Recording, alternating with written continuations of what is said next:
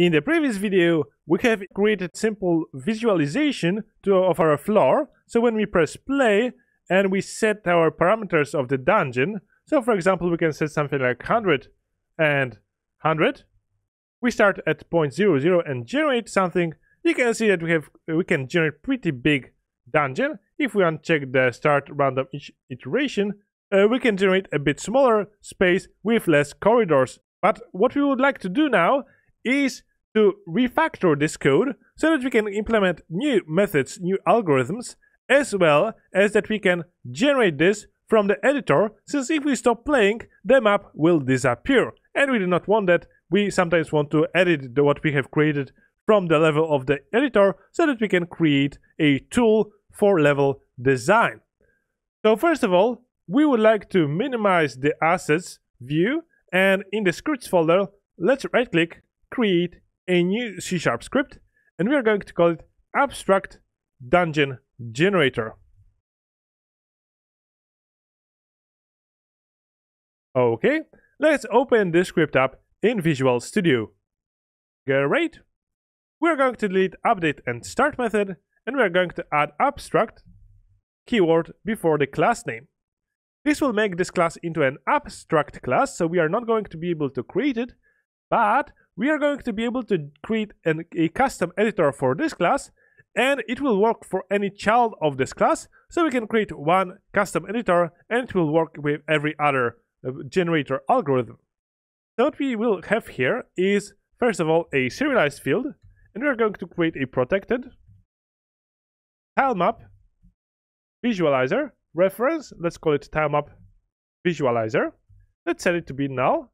Okay, and we are going to have also a serialized field, and this will be the protected vector to int. This will be the start position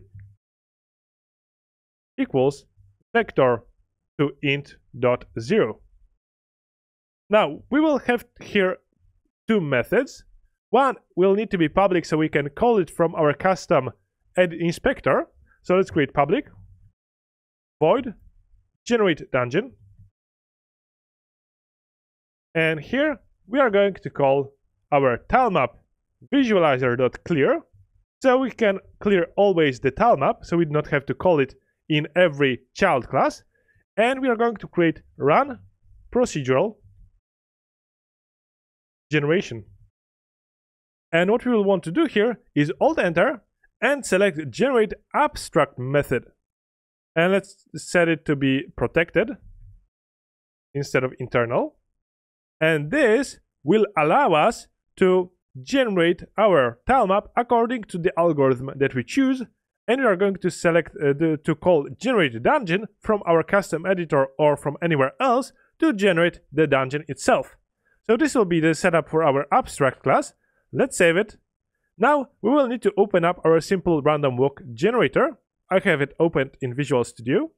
And instead of mono behavior at the top, we are going to inherit from our abstract dungeon generator.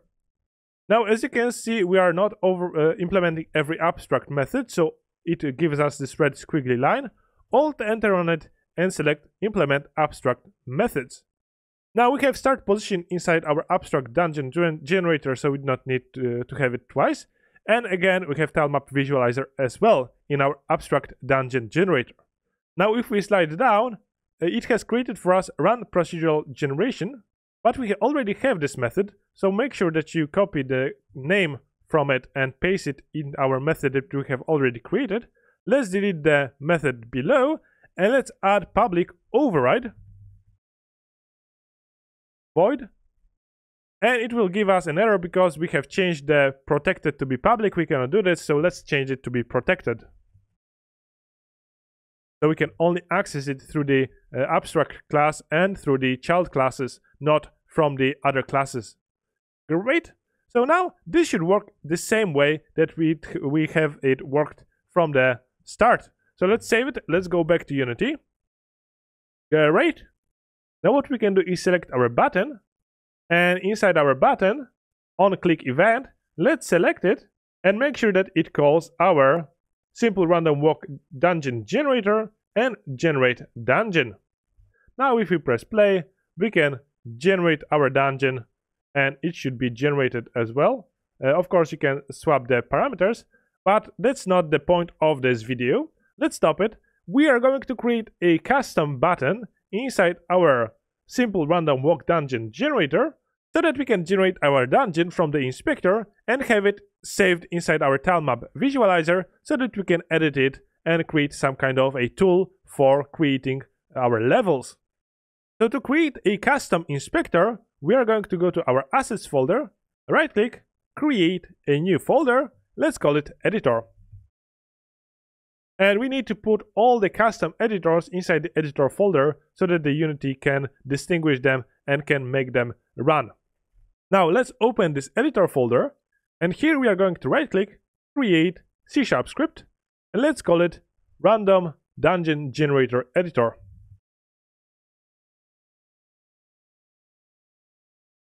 Okay, and let's open this script up in Visual Studio. Great. Now this will be an editor extension, not a mono behavior. Let's delete the update and start methods, and instead of inheriting from mono behavior, we are going to extend the inherit from editor. Again, we need to alt enter on it and be using Unity editor library. Now, to make it into a custom editor for our abstract dungeon generator, we are going to add a attribute above the class name, open square brackets, and type custom editor, open brackets, type of, and we are going to open brackets and type the name of our class, so this will be abstract dungeon generator. Now, of course, this is an abstract class, so we cannot really create it.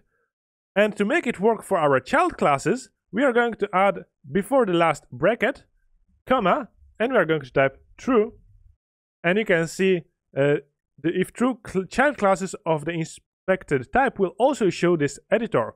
So this will ensure that our simple random walk generator will also have a custom button. Let's save it. But this is not the end. We will need to access this abstract dungeon generator reference. So let's type abstract dungeon generator, and let's create a field called generator. Okay. Now we need to create awake, enter, and we are going to set generator to be equal to, and we can access something called target, which is the target of this inspector, of this custom inspector. Now, since this is an object, we need to upcast it to be of type abstract dungeon generator. And now we have the reference to our generator that our inspector is a custom inspector of. So last thing that we will need to do is to create a button. So what we will need to type is override as a spacebar, and we should have on inspector GUI method. We're going to call the base method to display all our fields from our class, and at the end we are going to create if statement. If we are going to use GUI layout dot button, which will allow us to create a custom button in the inspector, and we are going to call it create dungeon. So type it in the quotation marks inside the button definition, and we are going to open parentheses. So this if statement will only work if the button that we have created is clicked. So you can see that the button returns Boolean value, make a single press of the button. And if the button create dungeon is pressed, we are going to call generator.generate dungeon. And this is the method from our abstract dungeon generator class that we have created. So save it, let's go back to Unity. Great. Now, if everything went well, we should be able to select our simple random walk dungeon generator, and in the inspector we should see the create dungeon button. If we press it, our dungeon should be created. Now, as you can see, our random walk can really be random and only walk through two spaces, back and forth. So what we can do is set our iterations number to something like 100 and walk length to 100 and generate it, and we have our dungeon generated. Now, this looks pretty nice, but what if we want to experiment with it and maybe set something like 20 and 100? Let's set it. Okay, this looks nice, but what was the previous setting that I have set? Now, this is an issue, so what we are going to do in the next video is we are going to create a scriptable object that will store the values of iteration, of walk length, and of start randomly each iteration, so that we can save the presets for different dungeons that can be generated through our generator. Now, before we finish this video, you can visit Unity documentation for the custom editors, and you can learn more about creating a custom editor if you are interested in how it was created. Okay, see you in the next video.